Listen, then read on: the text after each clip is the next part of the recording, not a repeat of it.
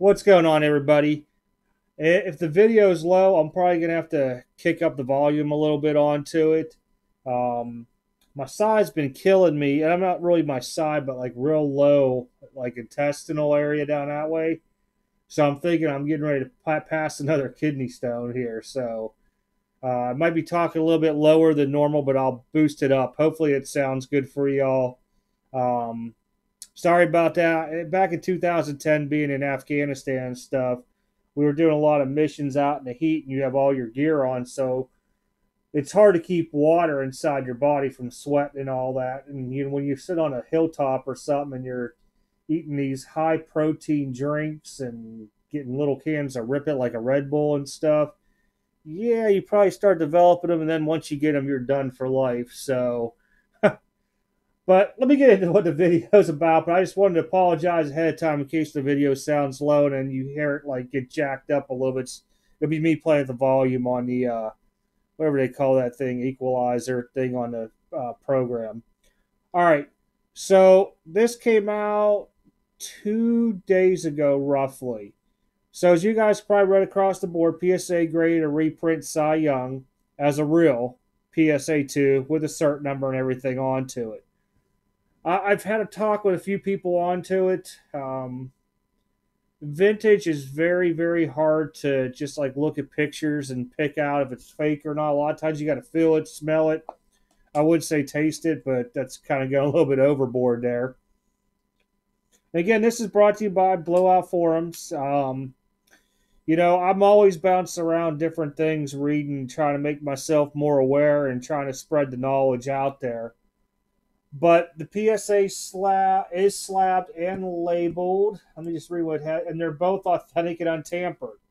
So recently there was another one that this guy just hit up, and it was the Opeachy Gretzky rookie that just sold on eBay. It was a fake. But more going into this Cy Young. Let me pull up the thing so you guys can see too. Boom. Let me give you a little bit of Control Plus here. Okay, I lied. It has to go on the other side here. Control Plus. There we go. Look, well, we'll go one more. I could always bring it down afterwards. All right. So, as you guys can see, I'm going to scroll down here onto this. This is the card here, just graded. Sold for $3,700. And I mean, I looked at it first. I thought the color looked off onto it, but then again, if you use scanners and all this other stuff, sometimes the colors look off on the pictures.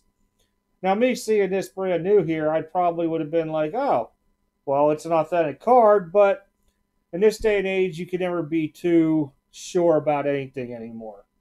Now, I'm going to show you guys here why it's a fake too, because this guy broke it down real well.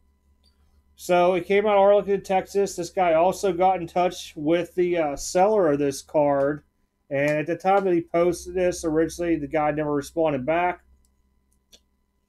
I believe when he looked into this, everything else around it was a modern card too. If I remember the whole article going through this.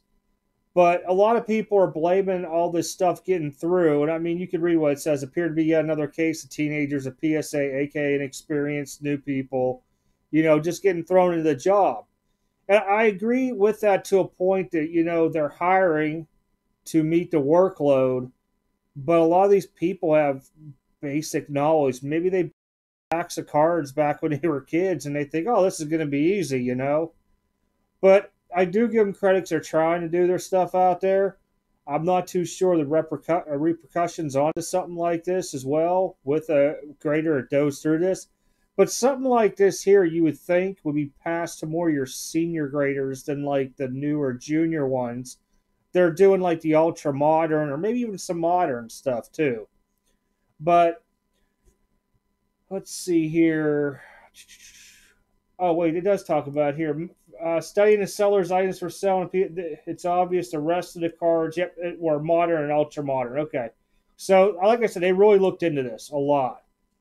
I'm going to scroll down here. I probably should have muted my work computer behind me, so if you hear beeping, it's telling me that, like, basically, I need to get back to work even though I'm off. Okay, this is still a pic. Oh, okay, this is where he's going into it here. So this is the reprint right here. They blew it up real nice and big. And by looking at it, at first when I look at this, the ink and the pattern looked off onto it, which would have made me like really question it to begin with. And what I'm talking about is if you look at the face, it looks newer, of like a newer model printing this off, and then they take the card, put it in an oven or whatever to get the little, what I call the brown crusty stuff on it. And the green just looks off as well too. So that was the first thing I looked at, and I would have been scared of buying this card to begin with, whether it was raw or not.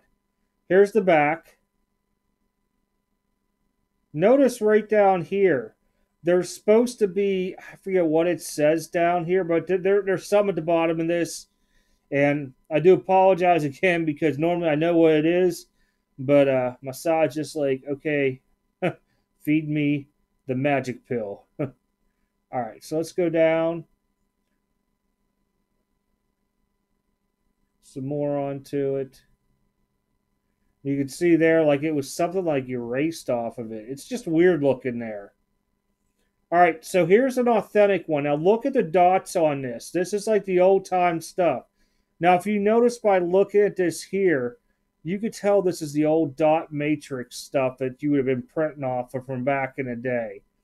And trust me, it does change through the years. But when you look at today's modern stuff that's being used, you're going to notice the difference. That's why I said the face looked different along with the green. But this here, to me, when you look at it, you can just tell that it's an older look to it. Here's the reprint. Notice how these are more bigger circle with a white like little speck in the middle. And it's going through the whole thing. So I'm going to do it like half and half. So you guys see how these dots are. And you kind of can see this here. And I'll put a link to the article in the description just in case it's not showing up real well. But big difference there. Now the other thing, like I said, capital reprint. That's what should be at the bottom of it, capital reprint. I knew there was something. It wasn't hitting me right. Here's the altered reprint. Text removed. So it's just showing that we do have a lot of stuff that's passing through PSA. I mean, BGS, even HGA. I mean, we don't hear much about SGC. But you got to think it's not just due to the fact of them trying to push cards out. You got a lot of new people in there that have never probably seen these cards before except for in magazines or at some show. And they don't know the difference between what's real and what's fake out there. That's probably the biggest issue I see. I don't think there's somebody in there that, currently that's like in it with a few people saying, I'm going to find their stuff and grade it, because I'm pretty sure I worked in a warehouse before and I retired for about 6 months. And you would have to be that supervisor, the shift, to get with your team leads when you're pushing out like what batches are going to which person during that day to do. I mean, it is totally possible of doing it, don't get me wrong, but it's a lot of effort to where you have to have like the supervisor, the team lead, all into cahoots with it, along with the person that's doing the grading. Just because of the way that the ESAPI program works, and then even if you get into like Red Prairie stuff like that there. Although Red Prairie really measures time of work more than anything. But this is a real good article when you look at this. I mean, people are like, wow, this is crazy that this even went through.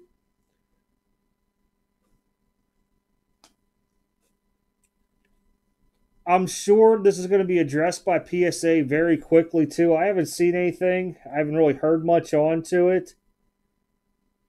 But it's just really crazy that we're seeing this. I was still in shock by it because of everything going on. So here's the cert number and stuff here that they're talking about.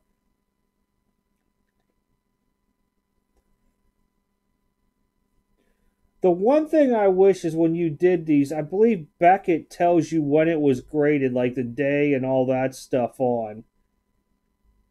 For some reason, I don't think PSA had it, but they might too.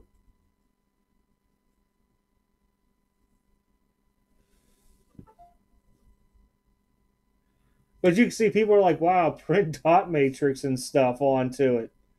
It's really hard. That's why I do bring magnifying glasses with me. And for an example, the gentleman that I bought those cards from on the last show, just like those five cards, he had a lot of vintage. And I told him, I said, I wouldn't want to sit here and go through your vintage. He goes, man, I'm scared anymore of it.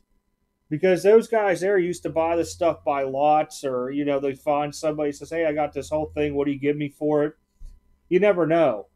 And I mean, there's been times where I bought vintage before and it's measured up to my cards, but somehow along the way I missed, like, somebody colored in a piece onto it and it came back altered on me.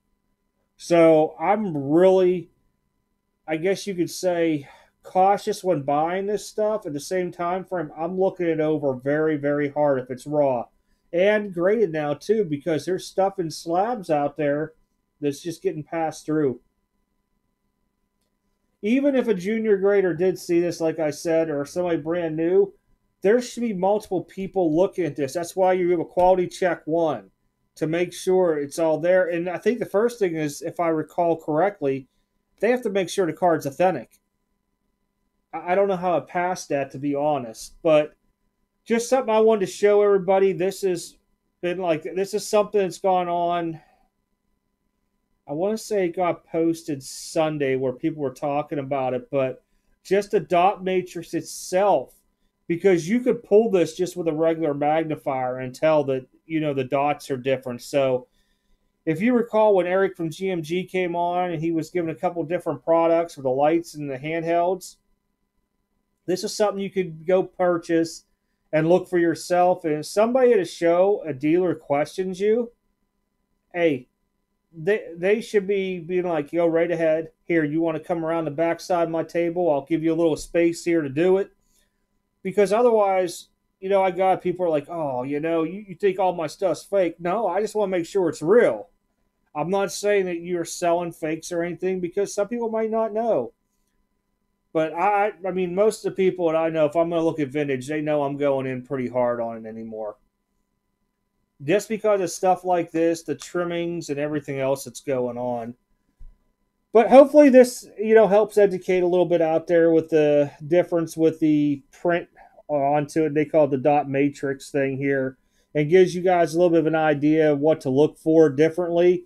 And like I said, this isn't blown up real big. I'm guessing maybe 10 times. Because I know they expanded pretty good too. But I'm pretty sure the 10 times magnifier, you're probably going to come close to picking this out. If not, I know the scope would automatically onto it. But that's really about it, everybody. Wanted to share this. Like I said, link to the whole thing will be in the description. If you guys want to read through all the comments onto it and stuff, you're more than welcome. Please don't go onto eBay and blow this seller up, because I'm guessing the guy didn't know any better. I mean, he didn't have a whole ton of stuff. It was all, vintage going in. He probably just tossed in his order and said, hey, let's see what he gets. I'm not sure. But that's everything, everybody. I will catch you all next video. If I don't come live on Friday, everybody, just for maybe an hour or so, have a good, safe 4th of July out there. Be careful on the roads, because last year, I remember I went out and coming home, it was a war zone, coming back with fireworks everywhere.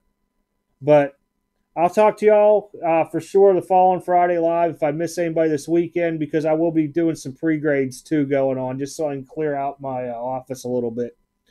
All right, everybody. I'm really gone this time. Take care.